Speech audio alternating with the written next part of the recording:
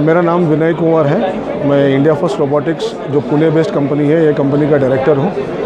ये कंपनी में हम स्कूल स्टूडेंट्स और कॉलेज स्टूडेंट्स इनको हम रोबोटिक्स सिखाते हैं। स्कूल के जो स्टूडेंट्स हैं 6 साल से लेके 18 साल तक, इनको अलग अलग एज कैटेगरी में इनके लिए साइंस, टेक्नोलॉजी, इंजीनियरिंग और मैथमेटिक्स इसका ट्रेनिंग होता है, जिसमें वो रोबोटिक्स के ज़रिए साइंस और मैथमेटिक्स के अलग अलग कंसेप्ट जो है उनका हैंड्स ऑन प्रैक्टिकल नॉलेज उनको सीखता है। इसके अलावा जो कॉलेज के जो स्टूडेंट्स हैं, कॉलेज के स्टूडेंट्स के लिए हम robotics, AI, image processing, internet of things, artificial intelligence, embedded systems, इसके अलग अलग कोर्सेस हम इनके लिए लेते हैं, जिससे उनको टेक्नोलॉजी हम सिखाते हैं और उनकी स्किल डेवलपमेंट हम करना चाहते हैं। इसकी वजह से उनको मार्केट में जॉब्स मिलने के लिए या खुद का बिज़नेस शुरू करने के लिए काफ़ी आसानी हो सकती है। ये सारे स्किल्स सीख के ये स्टूडेंट्स अपना खुद का बिज़नेस शुरू कर सकते हैं, या कोई अच्छी कंपनी में आप इनको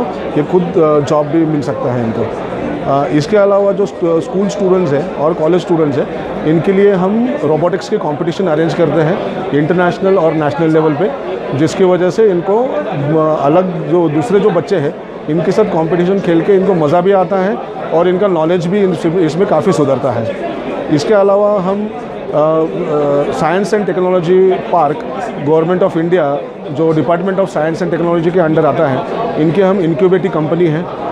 यूनिवर्सिटी ऑफ पुणे के साथ हमारा टाई अप है, कोलैबोरेशन है, जिसमें हम यूनिवर्सिटी ऑफ पुणे के अंडर जो कॉलेजेस आते हैं इनके टीचर्स को और स्टूडेंट्स को हम ट्रेनिंग देते हैं।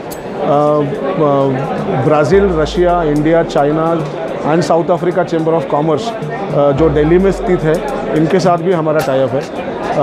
इंडिया का, भारत का सबसे पहला रोबोट म्यूज़ियम जो गुजरात में बन रहा है वो हम बना रहे हैं, जिसकी लागत करीब 125 करोड़ है, जिसमें अलग अलग प्रकार के काफ़ी सारे रोबोट्स होंगे और जिसमें सेल्फ ड्राइविंग कार्स होंगी, रोबोट गाइड्स होंगे, रोबोट शेफ होगा, रोबोट वेटर्स होंगे, और ये स्टूडेंट्स के लिए और प्रोफेशनल्स के लिए काफ़ी फ़ायदेमंद होगा इस रोबोट म्यूज़ियम को विज़िट करके।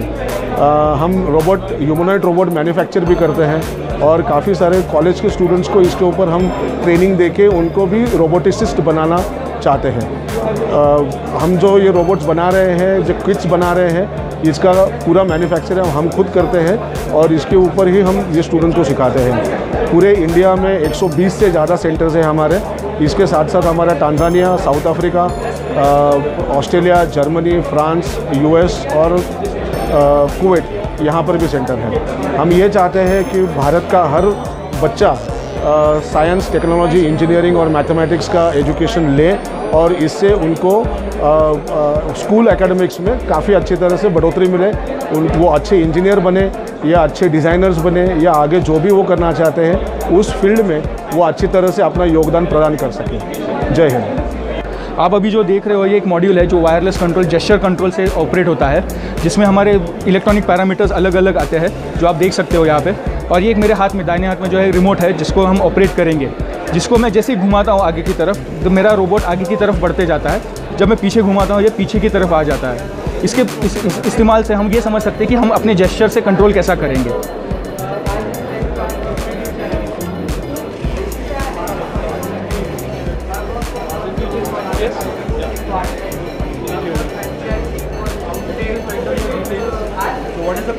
यहाँ पे आप देख सकते हो आगे पीछे कर रहा है।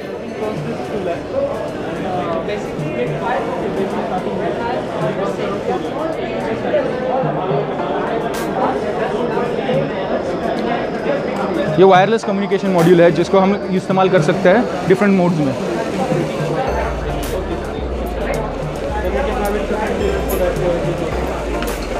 और अभी हम जो देख रहे हैं पैरामीटर्स, ये पूरा जो पैरामीटर्स है 12 वोल्ट के नीचे ऑपरेट होता है। इससे किसी को खतरा नहीं हो सकता और इस्तेमाल करने के लिए बहुत ही आसान हो जाता है। अभी आप जो देख रहे हो रोबोटिक डूबॉट है, मैजिशियन करके, जहाँ से हम इसके इस्तेमाल कर से हम उसका इस्तेमाल करेंगे स्केचिंग के लिए। पर ये सिर्फ स्केचिंग नहीं कर सकता, इसके अलावा इसके साथ ग्रिपिंग भी है, सक्शन ग्रिपिंग कर सकता है यहाँ पे। और इसका ये 3D मॉड्यूल भी है और इसका लेज़र एनग्रेविंग मॉड्यूल भी है, जिसके इस्तेमाल से हम लोग इससे बहुत सारा काम अलग अलग करवा सकते हैं। और आप देख सकते हो कि इसकी प्रिसीजन लेवल कितनी है। जो लाइन इसने पहले बनाई थी वही लाइन को वो रिपीट करके बना रहा है उसमें। और ये रिमोट से भी कंट्रोल होता है पैरामीटर्स, और ब्लूटूथ मॉड्यूल से भी कर सकते हैं, और इसको प्रोग्रामेबल भी है, इसको प्रोग्राम भी कर सकते हैं अलग अलग मॉड्यूल्स में।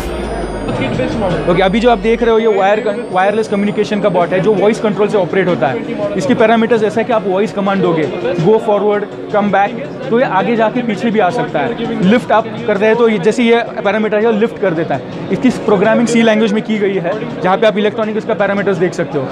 ये कंट्रोलिंग उसके हिसाब से किया जाता है। इसको हम ऐप से भी कंट्रोल कर सकते हैं, एक ऐप डेवलप करके अपने मोबाइल से इसको कंट्रोल कर सकते हैं।